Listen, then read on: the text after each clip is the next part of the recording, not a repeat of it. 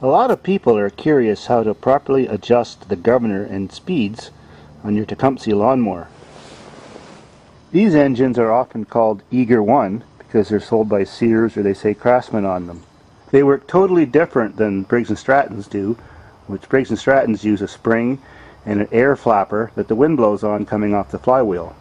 Nowadays, a lot of the lawnmowers they sell don't even have a speed adjustment, but it's actually easily adjustable. Like on that one and on this one, it's kind of factory set, but I'll show you how to do it. Just above the carburetor is a steel metal tab that the governor spring attaches to. It's not hard to see.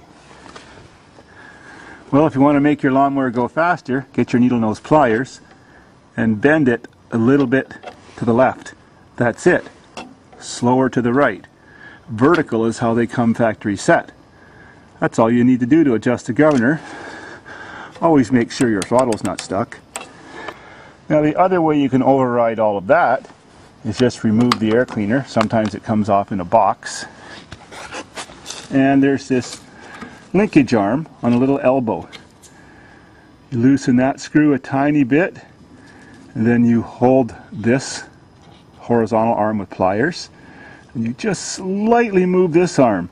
It's very sensitive. You only need to move it like a 1/16 of an inch to make a big difference in speed. Then you just retighten the screw. If you kind of forget where it was set, well, they're always factory set at close to 90 degrees. On your more advanced models, you have this high-tech speed adjustment. Sometimes even hooked to a cable on the handle. This one isn't that high-tech. Anyways, now we get down to nitty-gritty. You have one of those high-tech flat screws. Well, the top flat screw, not the one that's farther back, is the one you adjust and you screw inwards to make it more faster when you move this thing to faster. So it's your governor override and adjustment. But of course, behind the air cleaner, just like the other model, it has that lever you can adjust too. An interesting tip, which most people don't know, is when you get a Tecumseh and it's not flooding out by having too much fuel going past the needle and seat, the choke isn't on, there's no problem with the primer, but as soon as it runs fast, it seems to chug and puff black smoke out. Well, on the model with the box type air cleaner, there's a big square rubber O-ring in there where this bolts on.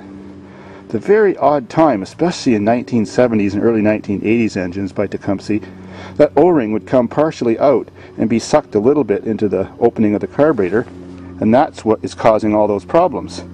You can't tell if it has that problem until you remove the two screws to get the airbox off. So just a tip, always check in case you have that problem.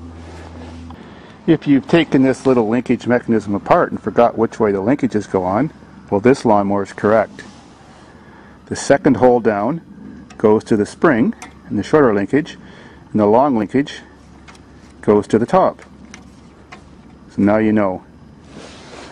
And always make sure when you're trying to start one of these engines after they sat for a long time, or who knows how long they sat, make sure you take the carb bowl off and clean out the crap inside and put fresh gas in them.